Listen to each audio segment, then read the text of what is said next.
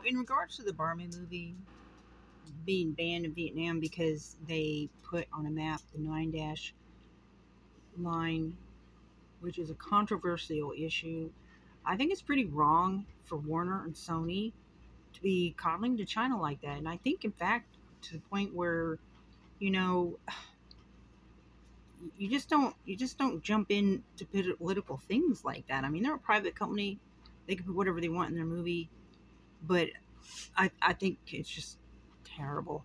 So here's an article from July 28th, 2020. So here we are, literally, basically on the third year anniversary, okay, and now we have Vietnam banning movies. It's not the first movie. There's been several movies banned over this issue. But in 2020, China stakes claim to 90%. But here's what the thing is.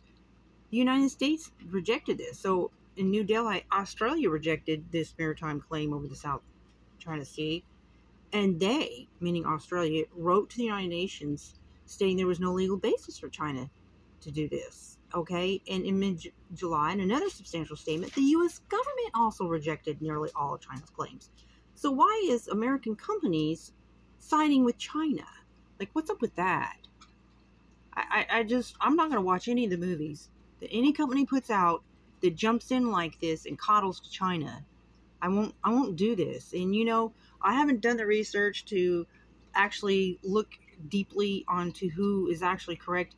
It's just the point that this has been a controversial issue, and it didn't come back up until 2009 when Vietnam had a dispute with China. China went to the United Nations. And so I think that China is trying, I don't know why they're trying to stronghold these large countries like this, strong arm or whatever. The way they acted during the pandemic was that they tried to hold back supplies unless they entered into manufacturing contract agreements with them. They're trying to get 95% of the manufacturing jobs by 2025. And so they're trying to take, large parts of the sea, not only have control of it, but there's a larger concern that, that they may manipulate by holding passage through that unless they do something that they want, like they did to Italy.